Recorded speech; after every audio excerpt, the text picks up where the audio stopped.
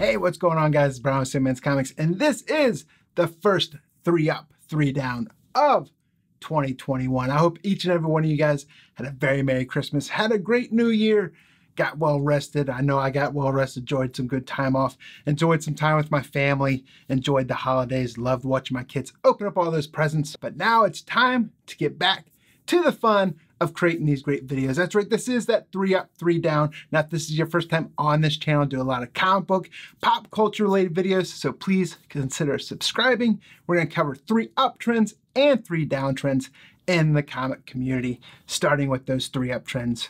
And the first one we got this week, it seems like every time the new season drops on Netflix, was on YouTube before that, but the books start catching heat also, and we are talking about Cobra Kai. Right now, Cobra Kai is hot all over pop culture.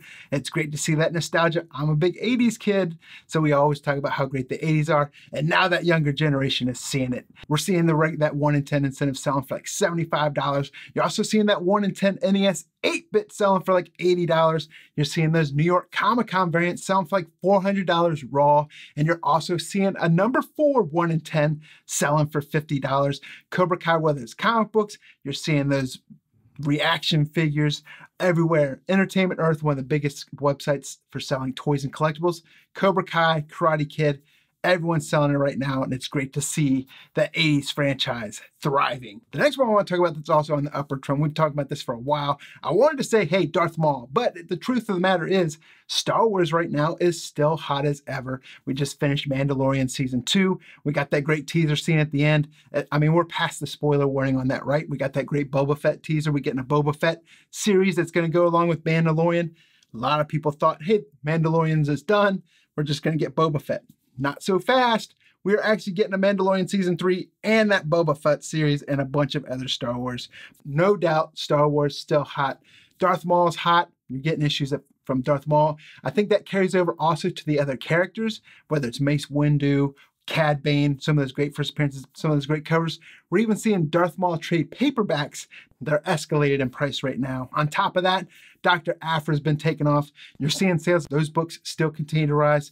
And then, just this week, we got the release of High Republic, as well as that Charles Soule novel.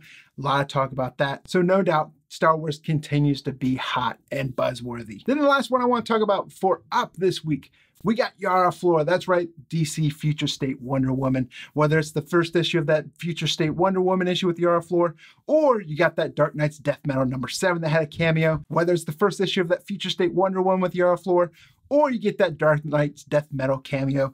A lot of buzz around Yara Flor right now. I'm excited about Future State. Talked about it a lot on this channel. Always great to see new characters and where that DC universe is going. Also in that Dark Knight's Metal, you've seen some talk about, hey, there's this Elseworld. And then there's still the rumor buzz of, is DC Comics going to continue to publish their books?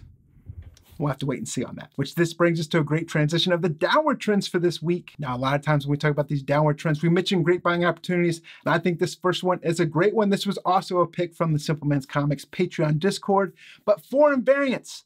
Foreign variants, I wouldn't say they're down, but I just think they're not as noticed. And a lot of people right now are chasing the later printings, a lot of other shiny objects. But foreign variants right now, I still don't think they get the credit that they deserve. There's a lot of books out there. I myself have a novice at it. I've picked up books that I've known from franchises that I like. I tend to collect He-Man, Master of the Universe, foreign variants, but there's a great market out there. I will be honest, just like, and I'm not that well versed in it. If you want to know more about foreign variants, I would check out the Tales from the Flipside channel right here on YouTube, and make sure you check out that Global Comic Safari playlist on that channel. John and Matt always talking about foreign variants, a lot of wealth of information. I mean, you'd be surprised at stuff that's out there, and you'd be surprised at how hard some of those books are to find and what some of them go for. I know it's kind of an oxymoron saying, hey, it's down, but really, I just think it's underappreciated, and that's why I have it on the list. Also, in addition to Tales from the Flipside channel, make sure you guys follow Rob's Comics 81 on Instagram. He's another one, Patreon member. He's the one that's in the Discord, always showing some great foreign variant covers. So if you're interested to know more, follow him as well. Next on the downward trend, we talk about how hot Star Wars is, and this is always that great fanboy fight, but Star Wars is hot.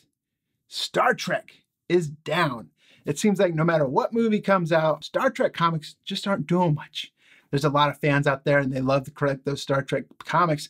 And no doubt, I respect that. But they just don't seem to be as popular right now. Now, those those older Gold Key comics, they're always great ones to pick up and they go for a great amount of money. But Star Trek in general, compared to Star Wars, is down, and it's always great to compare and contrast those two fandoms in the same video. Which leads me to the last one on the downward trend this week. I'm going to talk about the DCEU. That's right, we had Wonder Woman 84 hit HBO Max and the movie theaters at the same time over Christmas Day. Mixed opinions. My opinion, I didn't like it. I didn't care for it. I thought it was Mandalorian as a genie. And then at the top of it, at the end of the movie, the consequence, there wasn't a consequence. I'm just going to take my wish back. This was my dream, my wish. So I'm taking it back. Ha! The end. I know people are going to comment like, you totally missed the point. But that's how I saw it. And then, to top it all off, Liam Sharp, one of the creators of Cheetah, wasn't even recognized in the credits. It's in the article out there. Patty Jenkins had to go and apologize to Liam Sharp for his name not being mentioned in the credits with other creators in the film. It's kind of on par for what the DCU's been. I enjoyed Aquaman. I enjoyed Shazam. I've enjoyed a lot of the other movies just to watch, but to be honest, MCU, to me, has been way better at it than the DCEU. But I still give DC the edge for animated movies. Their animated movies are way better than Marvel's animated movies. So there it is, guys. There's the first 3 up, 3 down for 2021. But before I go, there's one more thing that I kind of consider up. It's a personal up for me, and I just received in the mail my Drew Zucker Kanto Simple Man's Comics commissioned. I love this thing. Talk about how much of a fan of Kanto we are on this channel. I don't think I touch Lala Schultze, who's like probably the biggest Kanto fan, but I'm still a huge fan. Love Drew Zucker, love the author David Boer, fantastic. And I'll put the link on the screen right now. If you're interested in a commission from Drew Zucker, which is very affordable, by the way, from a fantastic artist, you guys can go there and sign up now. He's doing commissions. Commission list is open. I'm glad to get Kanto and that Simple Man's Comics logo up on there. I'm gonna get a frame for it. It's gonna be put up on the wall. Might even be put up behind here to see in all the other videos. But with that being said, also make sure you comment down below. Let me know what you guys think is up. What do you think is down right now in the comic book community? This is Brian with Simple Man's Comics, and I'll see you guys in the next video.